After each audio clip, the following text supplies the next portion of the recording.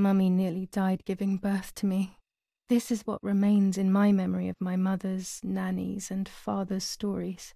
I remember little to nothing of my childhood at home. I have to try, though. Maybe the important events I should know are right there.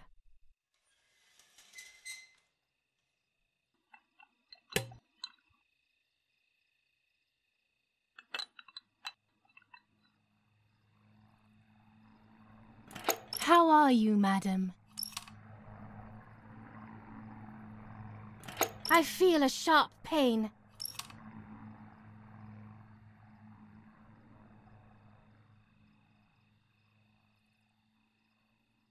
Do you need anything? I can feel it. The time has come.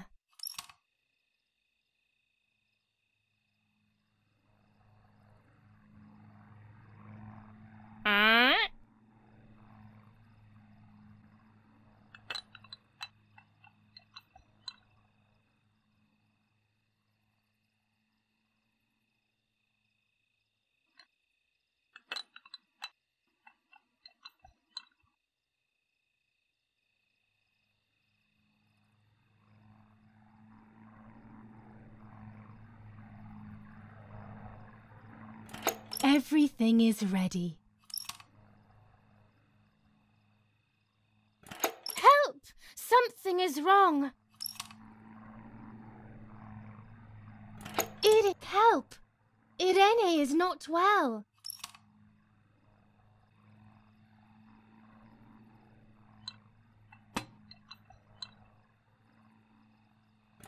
How are you, honey? I'm getting weaker and weaker.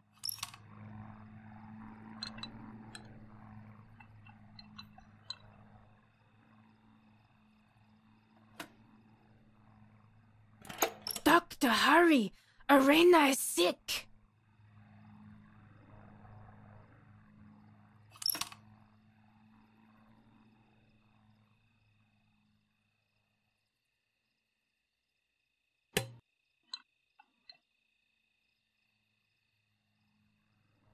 Don't worry, Irene. The pain you feel is natural.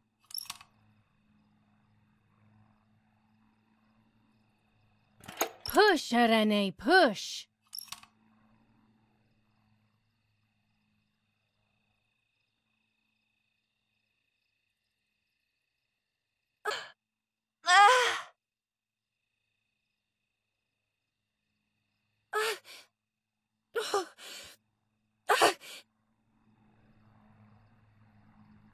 The baby is born! I feel sick. I feel myself wasting away. It's going to be okay.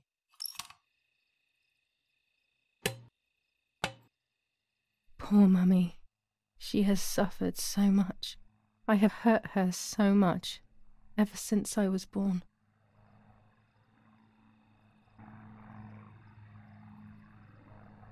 Mummy, I'm hungry. No, it's not mealtime, you little nuisance.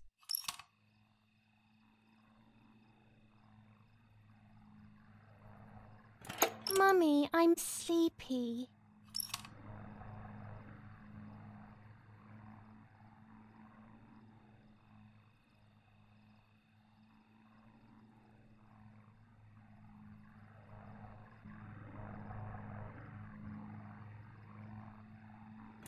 No, you can't sleep now.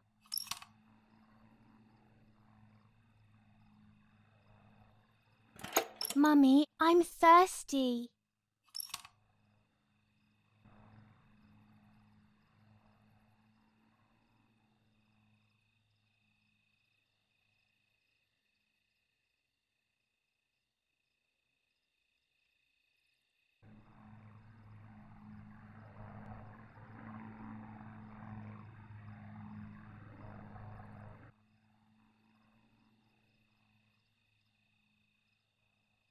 You're going to annoy me. You just drank.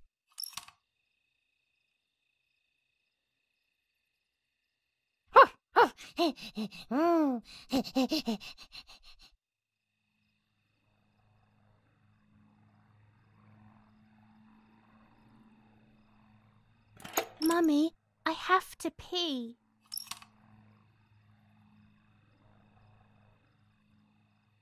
That's enough! Go to your room! Hup. Ah.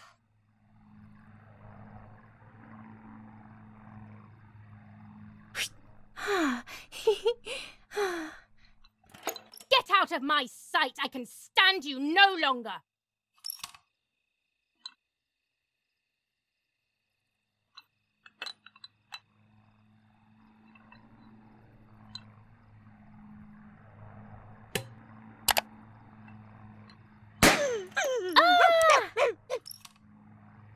How dare you! I will make you pay for that!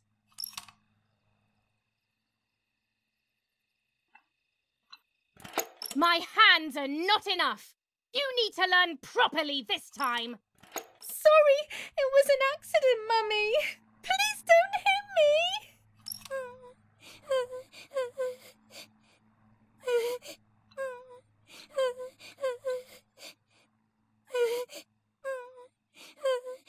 Sorry, it was an accident, Mummy. Please don't hit me.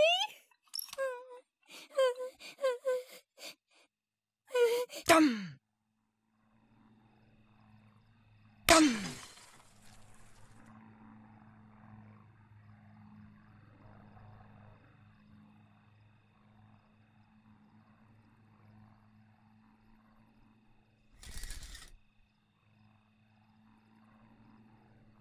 This is just a game.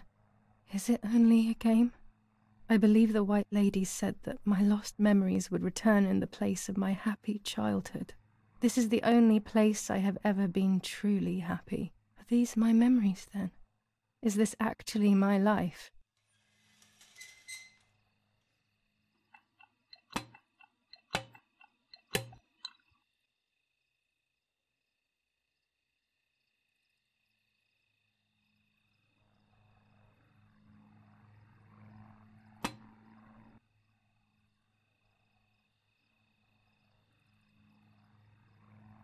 What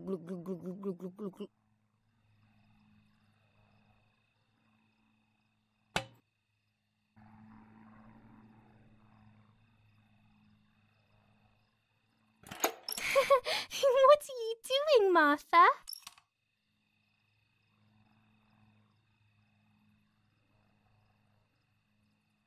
You're only good for judging others, aren't you?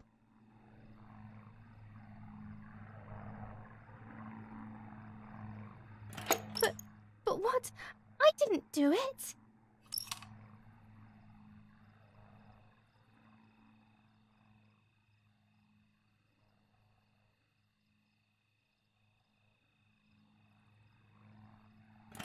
So you learn to answer.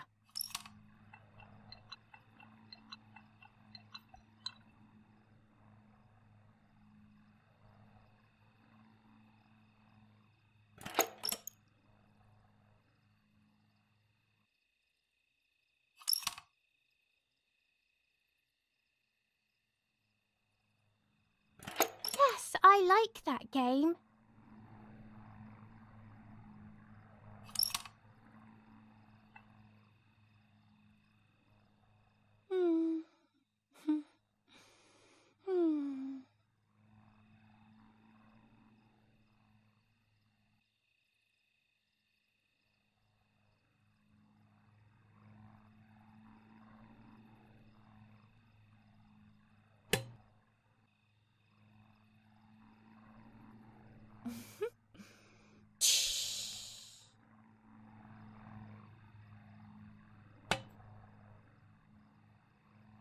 What are you doing? Are you crazy?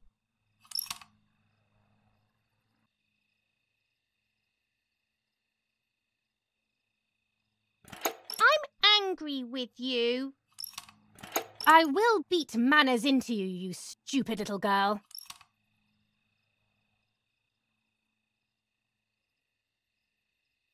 Come with me now.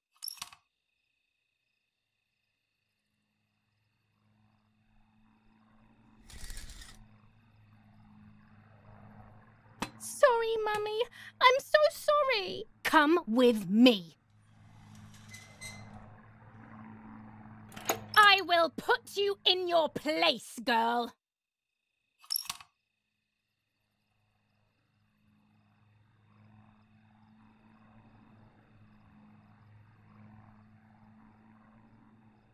Sorry, Mummy. I won't do it anymore. I promise. Too late. These false tears won't help you.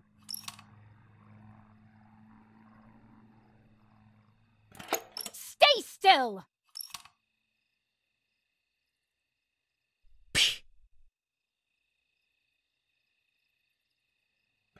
Help!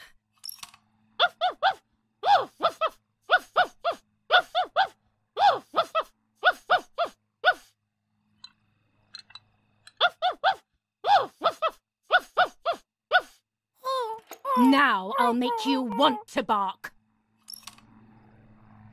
Leave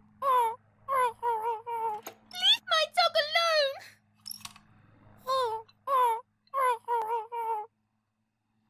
There's no point screaming, stupid girl. No, Mummy, please.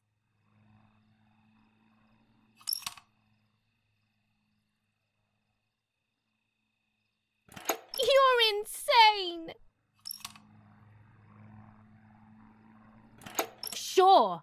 Now I'll show you how insane I am.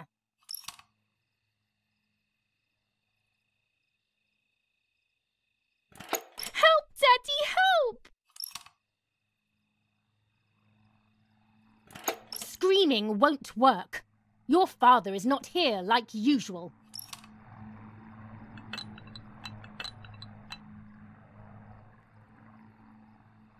Eat it.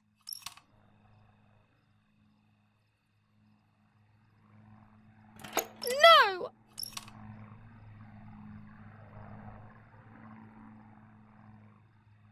Eat!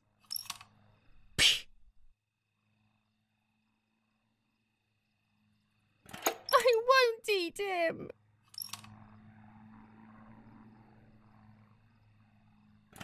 I said eat!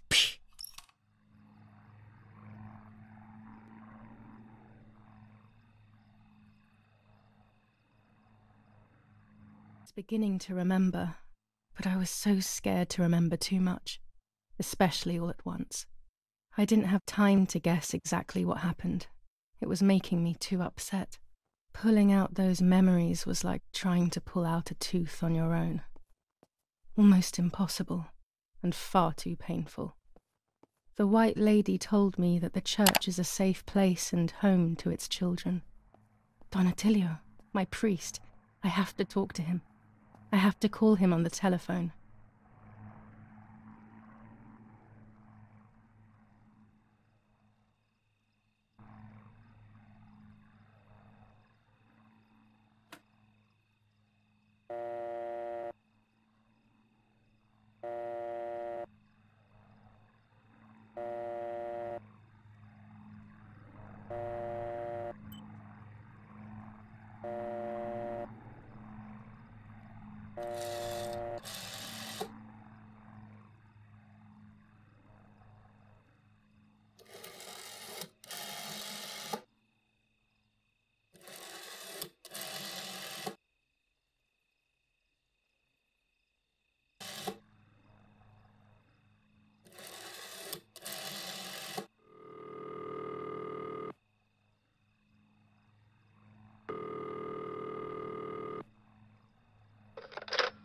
Don Attilio speaking. Who is it? Father, help me. They're all dead. Daddy, Mummy, everyone. Giulia, come to me immediately. Don't stay alone. It's dangerous. Come to town. You can stay here with me and we can talk about everything. Okay? Okay, Father, but first I want to play with my puppets for a while. Giulia, don't be silly. Come to church right away.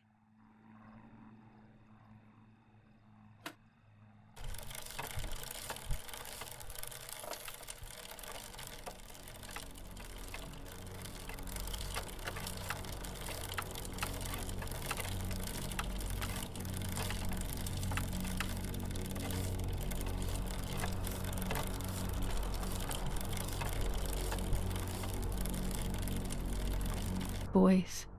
They had all been killed and it was my fault. They were my age and a few of them were our friends. It wasn't meant to go like that. They found out, but Daddy protected me, of course. Whoever had anything to do with the partisans was shot without hesitation. Suspicion alone was enough. I betrayed my father, but what was I supposed to do? Should I have betrayed Lapo instead? He was my friend and I loved him. But I also loved my father. Which side was I on? I just listened to my heart. I thought it was the right thing, but instead it was the worst thing I could have done.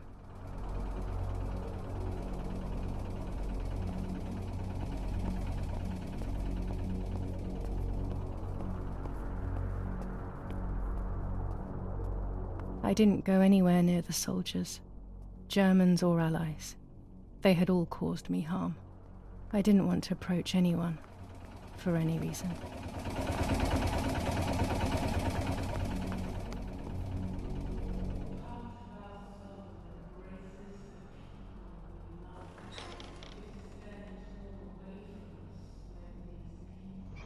Once I crossed that threshold, I completely lost touch with reality. Everyone around me had died while I survived everything.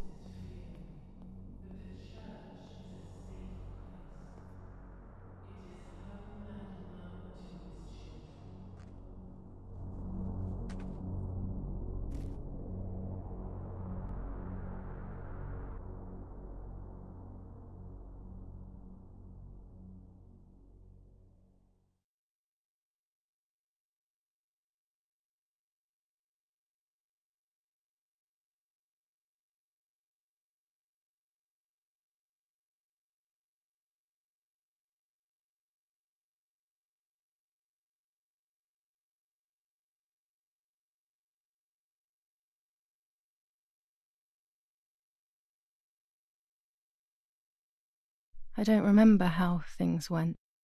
I just remember a big light and then photographs were being taken of me. There was a man dressed in white, a doctor, I presume. He was asking me questions, but I didn't understand what he was actually asking me. He wrote something on a piece of paper and then 2 nurses led me away. I was in the mental asylum. Some women were talking to themselves. Others cried. Some were even covered in their own filth. Others were violent and tried to hurt themselves any way possible. There was this one young woman who would pleasure herself all day long, incessantly, to the point where she would bleed. So they would tie her down to the bed screaming, cursing and talking gibberish for days on end. Once her wounds had healed and she was untied, she would just start again. That woman was me. They started to give me injections. What they gave me made my whole body shake. I broke my vertebrae and an ankle. I think it was called cardiazole or something like that. My body was like a fire that didn't want to be put out. When it appeared to be quenched, it would come back, even stronger than before. In the end, though, they won. I stopped screaming and masturbating. I stopped thinking. There was no longer any need for therapy. Something inside of me had died. But nevertheless, I insisted on carrying along this painful journey. I was stronger than I could ever have imagined.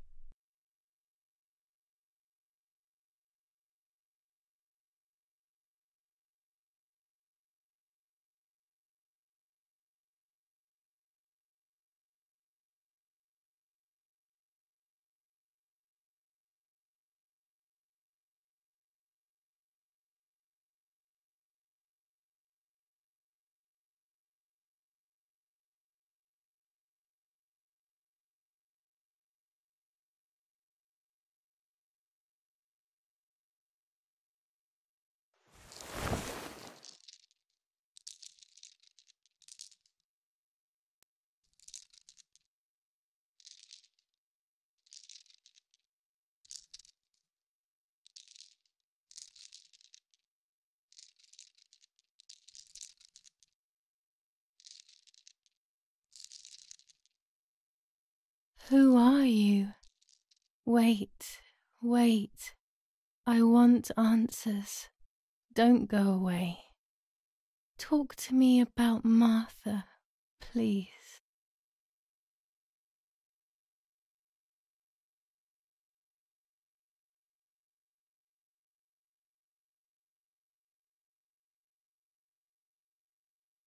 Martha, Giulia, there's no longer any difference.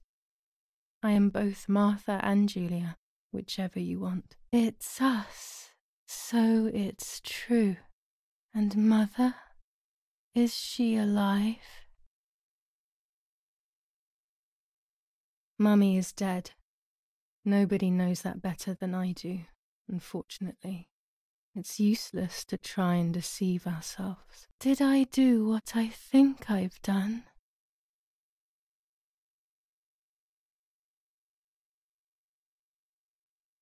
Yes, damn it, it really happened. I cut her into pieces and buried her under the bridge. God, all that blood. My God, I knew it. What about Daddy? The soldiers? Did that really happen? It happened. He was shot right in front of me. Fear, pain, shame. I can't remove it, but I cannot relive it either. Unfortunately, I knew that already. What about Nanny? Poor Nanny. She really had nothing to do with it. But she died in our villa due to the bombings. We saved ourselves for some time by taking refuge at her house. Privileges for being rich. Feelings don't count for much, though. My poor Nanny. I'm afraid to ask about Lapo.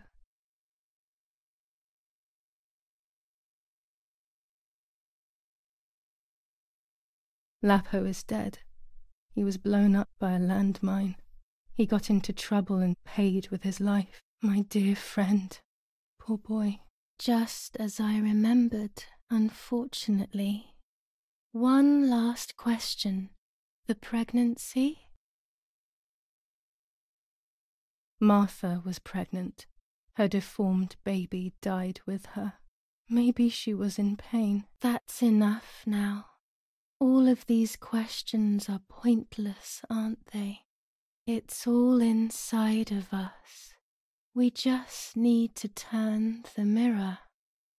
Is it not all just the reflection of an unknowable existence? Nothing more than a puppet show.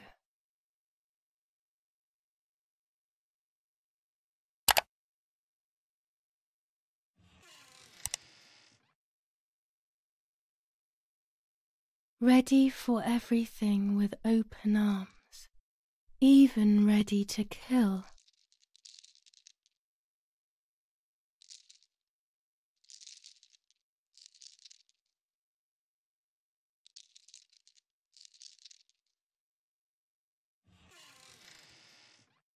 Legs always ready to run.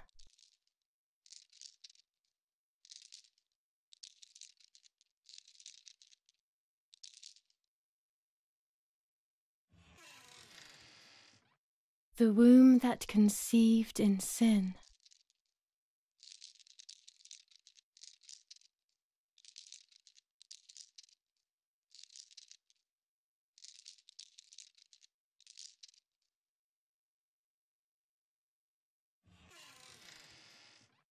Lastly, the mind.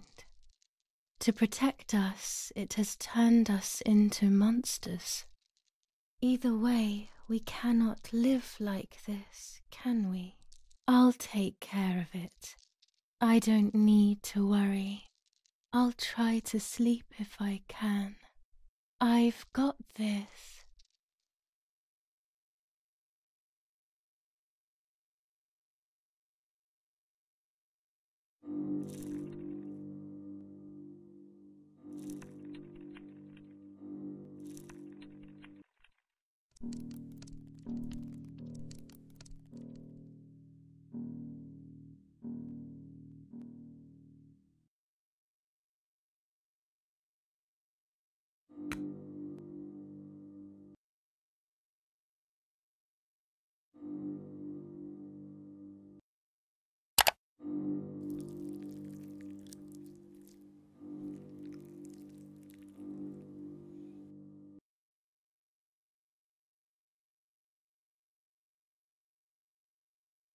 On the 26th of July, San Casciano was bombed and the church was destroyed.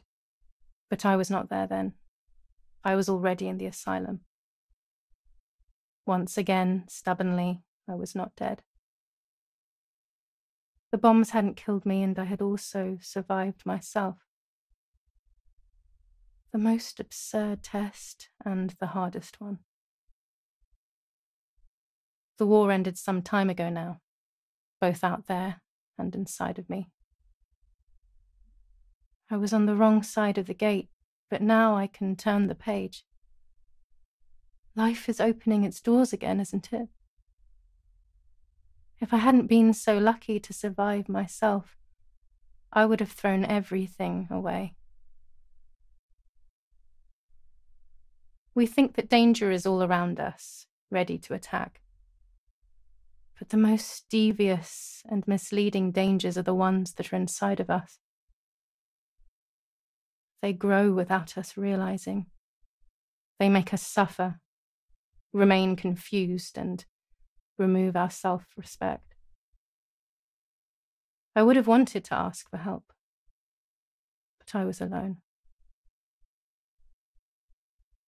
This is my story.